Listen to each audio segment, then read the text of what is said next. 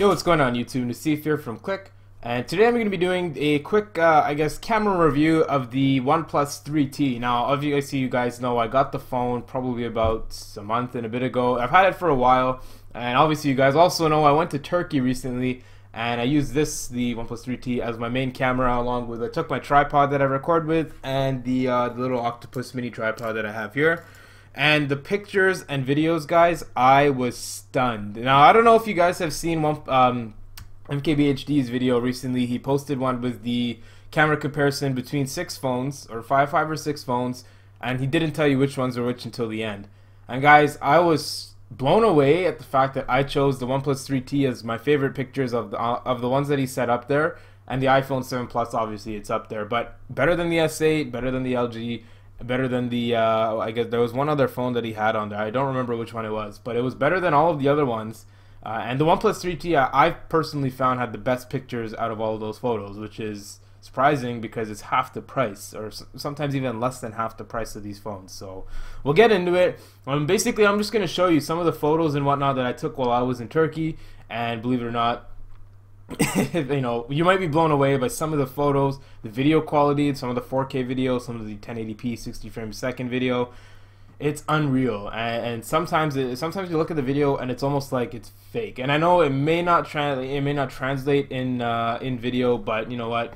We'll see what I can do. Maybe what I'll do is I'll actually just stitch the photos and videos into this video and kind of just talk over them. So maybe that's what I'll do. Is I'll just have the photos that I'm talking about, I'll kind of just go through. We'll see. I mean, I don't know how I'm gonna do it, but I'll show anyway the photos and videos here, and maybe at the, you know what I'll do is I'll do it on camera, and then maybe at the end of the video I'll have the actual photos and videos that I showed at the end, so you guys can see the full quality, I guess, pictures. So we'll hop on over to the other camera here. I might have to bump the brightness down just a tad. So again, we'll start way down at the beginning of the trip. You guys see it took like 400 something pictures. So we got ham in there, click mascot. We got the food. So this is the first place. I mean, I'll scroll through. You guys can take a look and see. Okay, here's one. This is at the top of the hotel. Nighttime photo, pitch black. And I know, or this isn't top. No, this is on the ground, guys. This is without a tripod. This photo came out actually really well. It's a little bit blurry, but that's because I was using manual mode on the camera, which is awesome.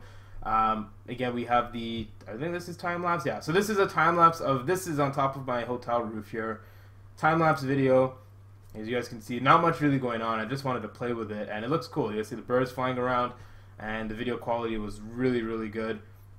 This photo was taken, this was the mosque that I could see from my hotel room, or not my room, my roof, and the photo is awesome. Now again, I don't really care much about ISO and exposure and blah blah blah, this and that. All I care about is that when I take this photo and I snap it and I'm taking a look at it, does it look good? Does it please my eyes when wow gosh, I've sent 30 photos there. Does it please my eye when I'm looking at it, when I take these photos? And of course, guys, obviously this video, or these photos here, turned out amazing. Now you guys, these are mediocre. This was when I was just kind of quickly snapping, taking pictures. Wait till we get to the ones where I started playing with the manual mode and I started playing with the focus. Okay, here's an example. So I think the next photo is with manual mode. So this is just a normal photo taken with automatic mode. And then I hopped on over to the manual mode, and I don't know, for me personally, the colors are just, and I know this is in 4:3, I'm not sure why. But the colors, look at the sky, just look at the sky. Look at the difference in color. The grass looks awesome. Those plants there, the yellow plants, they look beautiful. And again, it's not to say that they don't look in the auto mode, but I don't know, for some reason the manual mode just blows me away on this one. Gotta take a picture of that Nutella while we're there too. Again, just more photos as we're walking around. So here, this is one at the top of my hotel, nighttime. Pitch black. I had the tripod set up. I think this is like a 6 or 7 second open shutter photo. Guys, the quality is fantastic. I mean, I get, you know, there's pixels and it's blurry a little bit, but you got to remember that this is a smartphone camera taking photos at pitch black. Imagine going to your roof at nighttime and taking a photo with your camera. What kind of photo would you get? You get something really dark. You wouldn't be able to see the mosque lit up like you can here. It's awesome. So this is kind of, I think this is a lower exposure, or not exposure, lower open shutter time. This is maybe 3 seconds. Turned out a little bit better. Some of the lights were a little bit blown up here, as you guys can see. So it looks really nice there. again, just some more nighttime photos that I was playing around. That's me shooting the vlog videos. We have, again, another mosque here. This is this right here was actually, it's an underground water thing. So these lights here and the one light up there were the only lights in the photo. I'll show you a quick video. So, geez, gosh, it's killing me with the photos. So this is what it looked like to the camera without manual mode, without actually playing around with the settings and whatnot. Basically pitch black. You can't see anything. The people, you barely see them. You can't even see, like, there's no detail at all. It's pretty much pitch black. This is with a 30-second exposure, guys. Look at the difference. That is amazing. And the thing is, the quality is there too. You can definitely pinch in. You can definitely zoom in.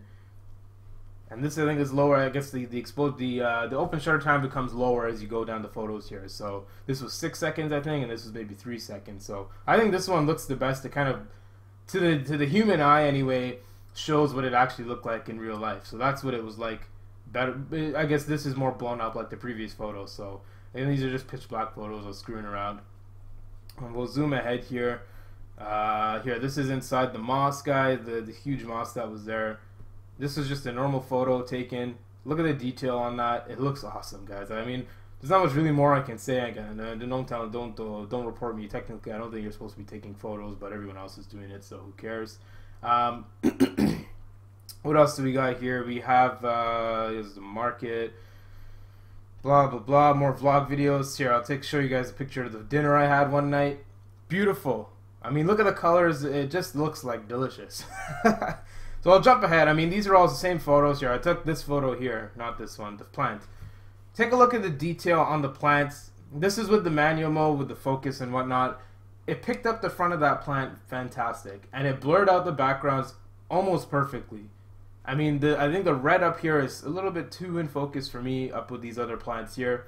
But this flower here looks so beautiful, and honestly, I would use this as a wallpaper. And I think people would believe that it's an actual stock wallpaper. Like, you know, the high quality wallpapers that are taken, or, you know, that come with the phone. I think people would believe that's what it is. So here's some more, I guess, nighttime photos. That's across the ocean there. There's a little bit of a poor photo. Look at a bit more detail for this one. It's awesome. I mean, look at all the detail. This is like light getting captured from probably miles away. And it's just awesome. I mean, I love playing with the manual mode. I feel like I sound like a fanboy right now, but what can you do? More vlog video.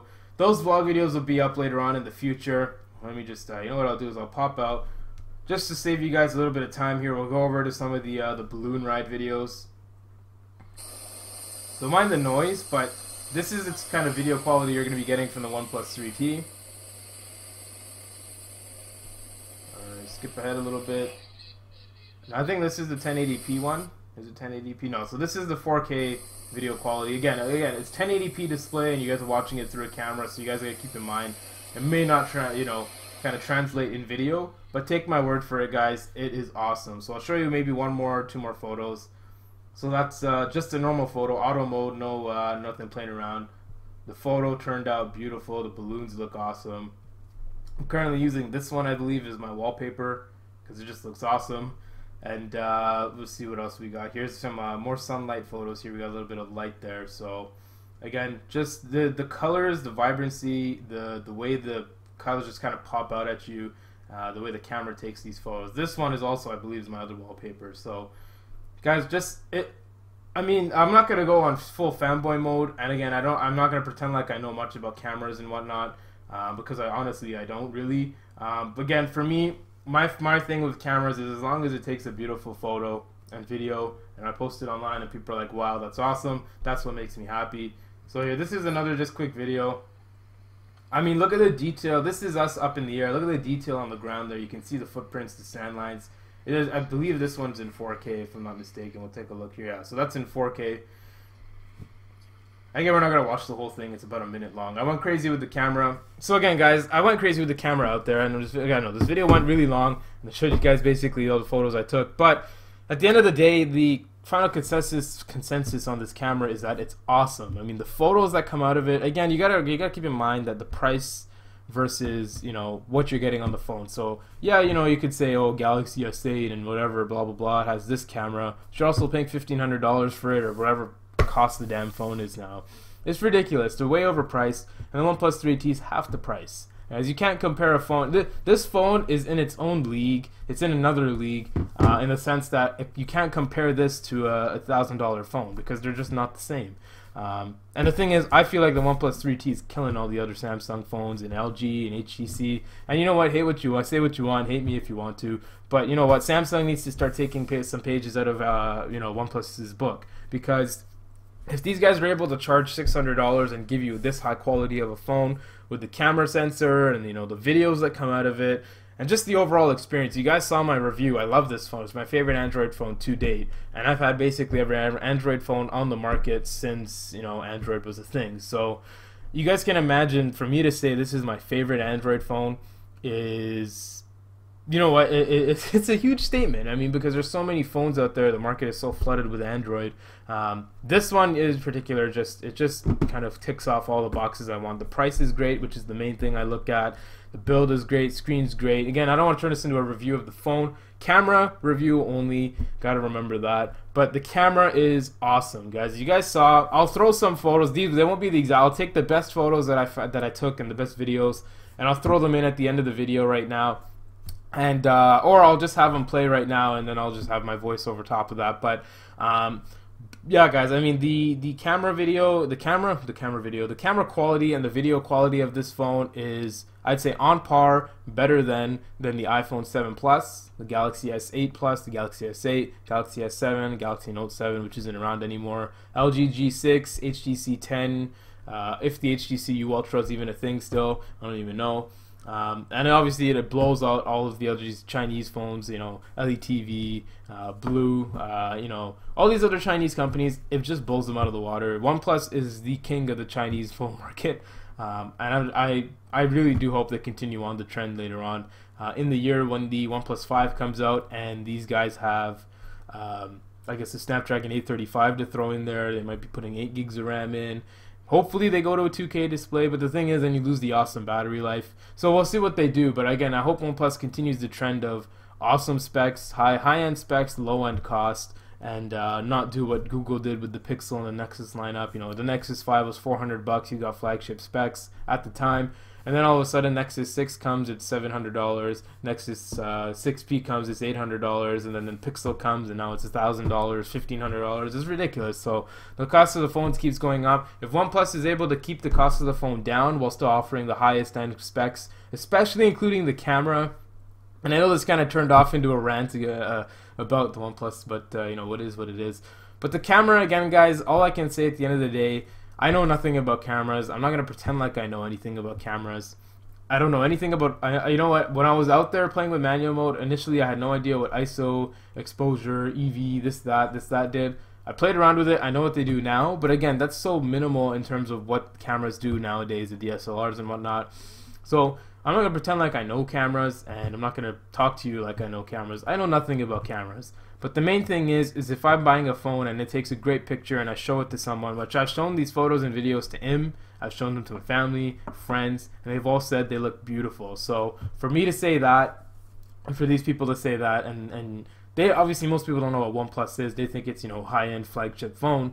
You know what can you say? What can you say? What can you do when the photos and videos are so awesome on this phone? So again, this video went on for so long, but again, I just want to say OnePlus 3T, your camera is awesome. And now I'm going to go off and record some more videos. So thanks guys so much for watching.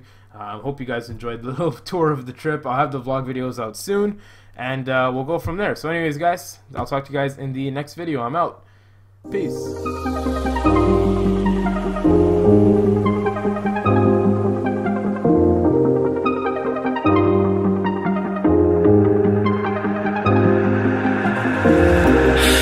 To walk these roads with you. Can't remember the last time I went without you.